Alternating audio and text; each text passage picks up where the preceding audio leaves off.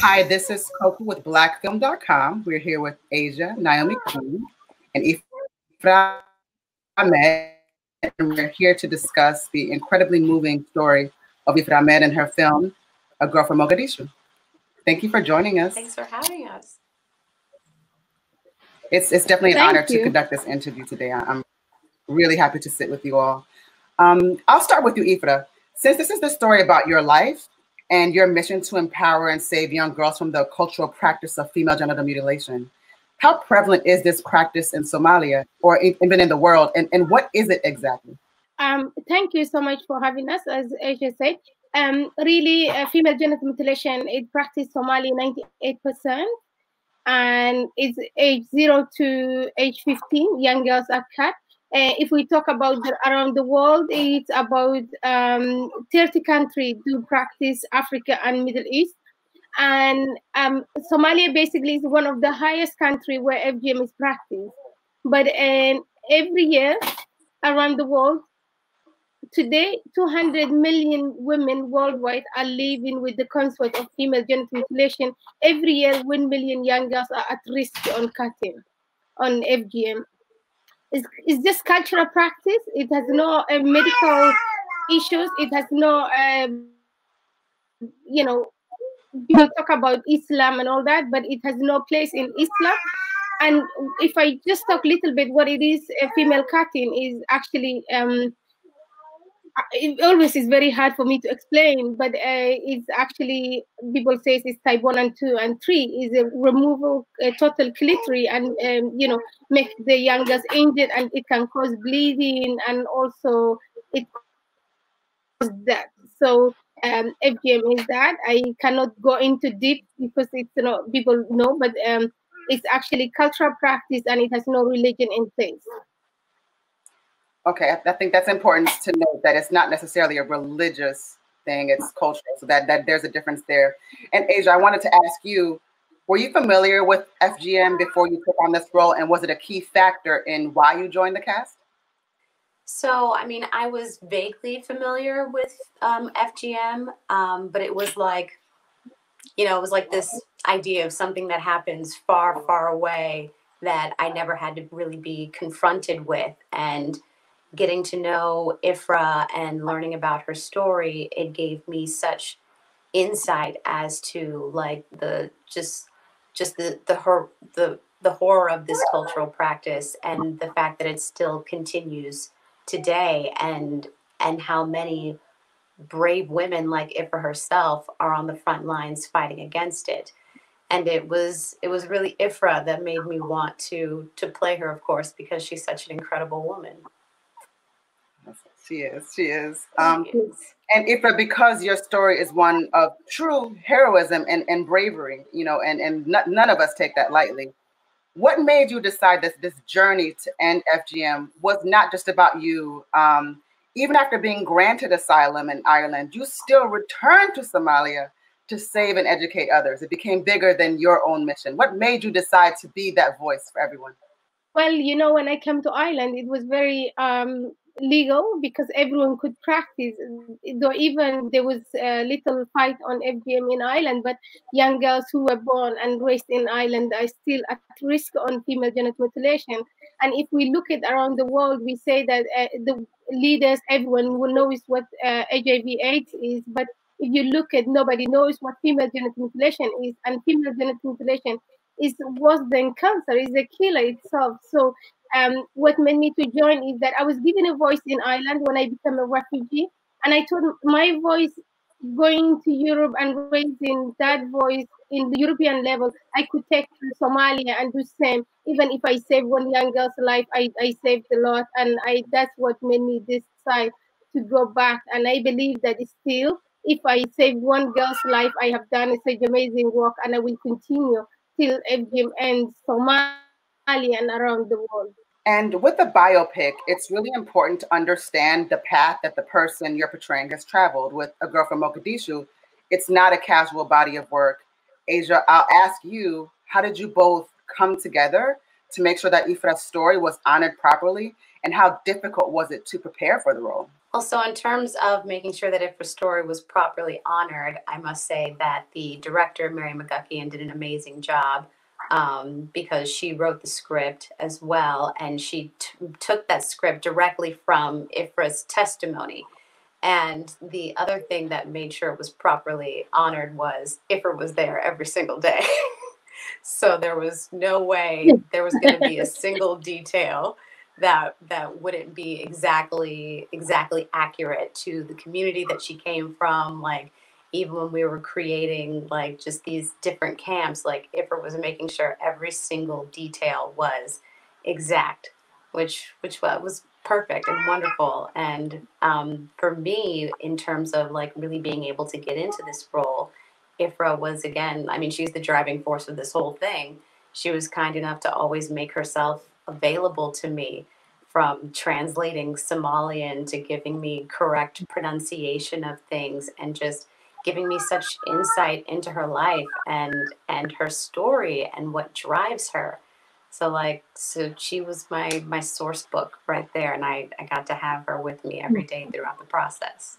I see a kinship and a sisterhood with you two, or just, you just naturally there's just something there that I see that's just bigger than playing a role. So I say that to say that when I was just trying to understand, looking at Ifrah's her history and just what she's been through, and really just understanding who you are as a person, Asia, I noticed that there are some really strong parallels just prior to even the role between the two of you. And I see that with social media was really huge for Ifrah to get her message out there.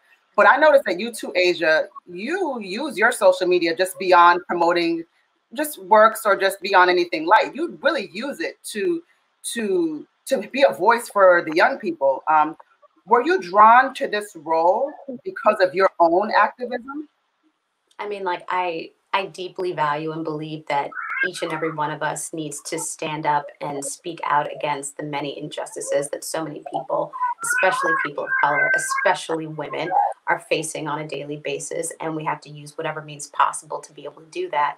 But in terms of being really drawn to this role, it's Ifrah's activism, because, like, yes, I may be going to a march or posting on social media, but like, Ifrah is on the front lines. She's on the ground. She's in the communities. She is talking to world leaders about making tremendous changes for women and girls that are being impacted the world over. And really, the first time I met Ifrah, I was so nervous, but I mean, as you can see, she is so bubbly and wonderful and joyful, and I didn't know what to expect, and I wasn't expecting such a light, such a presence to walk into the room.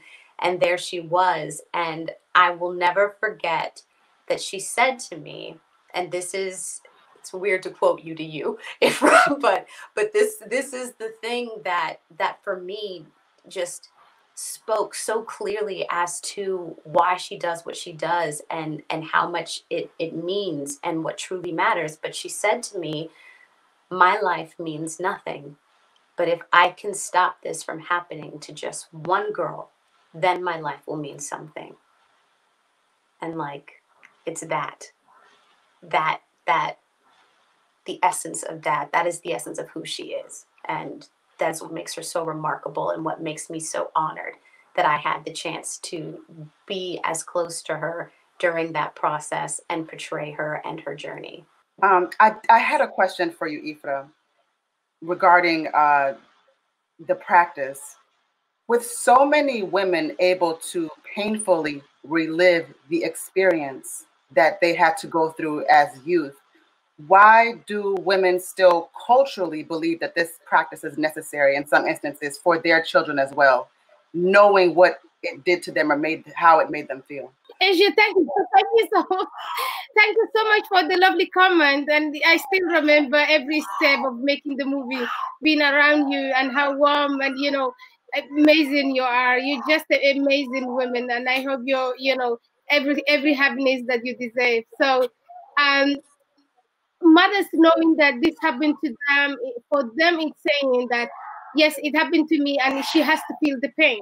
That is something mostly I hear from the community, saying that it happened to me and she has to go through. And that it makes me really angry, because mother feeling so much pain in deep, and she's saying that, yeah, this is happening to me and it has to happen to my daughter. That is really unacceptable, and that is something in my head I cannot really understand. Mother who has 3 girls or 4 girls and allowing their daughters to go through all the pain she faced. Female genital mutilation has a death, has a bleeding, has a kidney failure, has a lot of different infections. Mother who face all those consequences is still thinking that my daughter have to face it same. It's actually unreal, and is education that we need to bring it into the community. Thank you. And not everyone agrees with your mission to save these young girls. And in the movie, as Asia portrayed, we see you threaten to stay silent. Do the threats ever dissuade you from continuing to speak out? Yeah, I mean, like, for me, like going back to Somalia, I have to be more knowing who I deal with, knowing where I go and who I associate, because it is a risk. Every step you take is a risk in Somalia. It's not only because of speaking out female genital mutilation, but life in general. Somalia been war over 30 years, and the problem is still there. Especially, they see me as a young, Western brainwashed, come back to the country. So it is really a risk. I take that risk because, as Asia said, my life is nothing. If I can save one girl's life, that is the reason I take this step back to Somalia. And I remember when I get my passport, UNHCR, they advised me not to go to Somalia as it was one of the, the red line not to go. But I made that choice to return back to Somalia 5 years ago. And I still believe that my voice, it needs to be there and raise the awareness. Thank you. And Asia, has your involvement with the film exposed you to similar criticisms?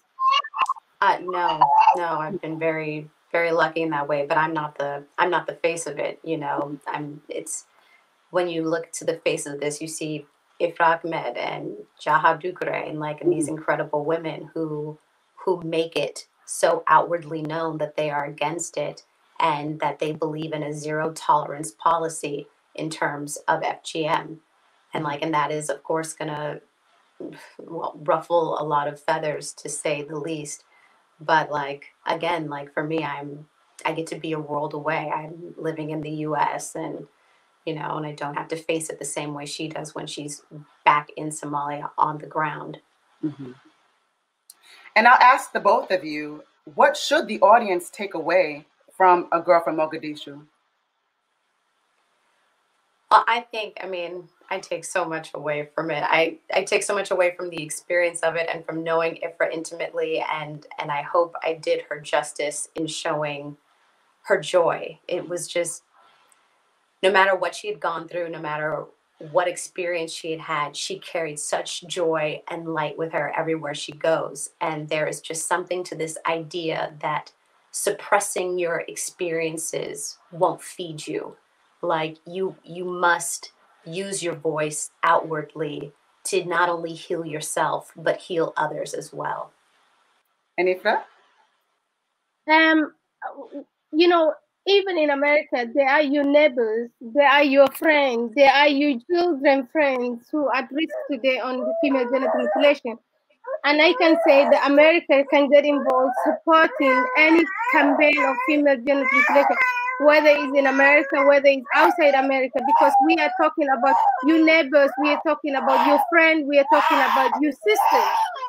I wanted to ask you, what can people who are interested in helping the Ifrah organization, how can they educate themselves and assist in amplifying your cause? Is there any way from the US that one can donate to the Ifrah organization?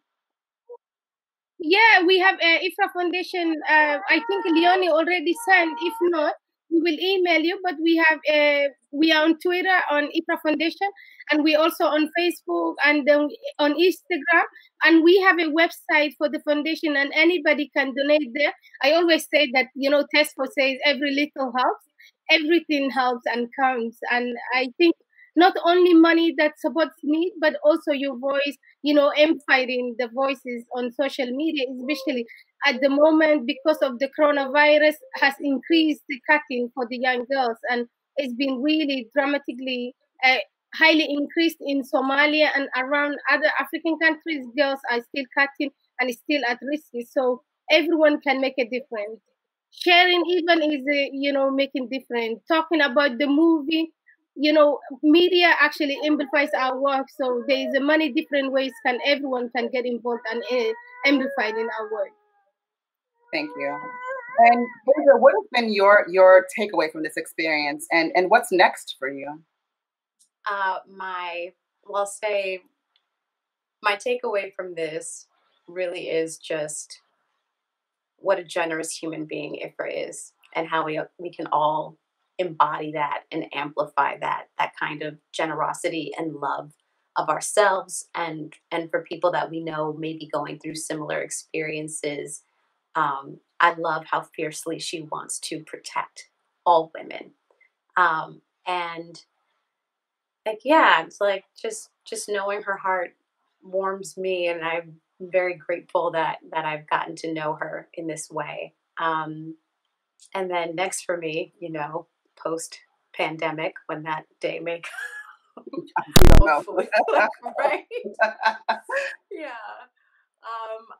I do have 2 films that should be coming out later this year. The 24th, which stars Trey Byers, you might remember him from Empire, and Sylvie's Love, which is with Tessa Thompson. And so, those are also very excellent films. One just kind of demonstrating Black joy and Black love, and the other talking about this Black troop in World War I at Camp Logan, Texas, and the riot that occurred there. So getting into Black uprising as well. And I guess in the midst of all of this, we are seeing how beautiful Black uprising is, which I'm utterly grateful for the world over. Like, everyone, I think, has really stood in arms to shout Black Lives Matter. And so that has been so valuable, and people like Ifrah have been on the front of that. Like, her life matters, the life of these women matter, and we have to not only talk about Black people in the US, but Black people the world over, and stand up for them. I just have to say that you both have accomplished something so brave, so moving, and so selfless. Again, even as I see how you all interact with each other in such a loving way, it just warms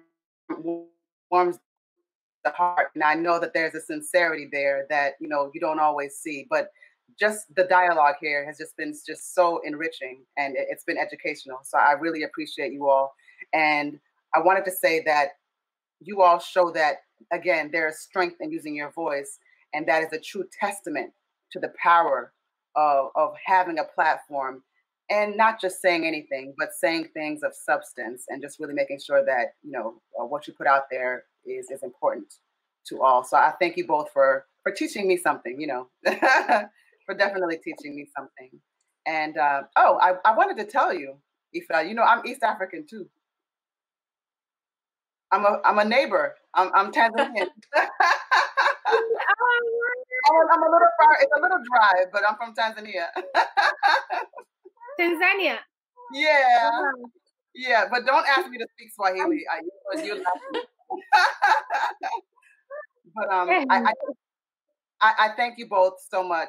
Thanks for allowing me the honor to speak to you, and for having such a positive dialogue. And thank you for joining us on blackfilm.com. We are here with Naomi King and Ifrah Ahmed. Thank you. Thank you. Thank you for your time. Thank you. I'm taking a picture. Okay.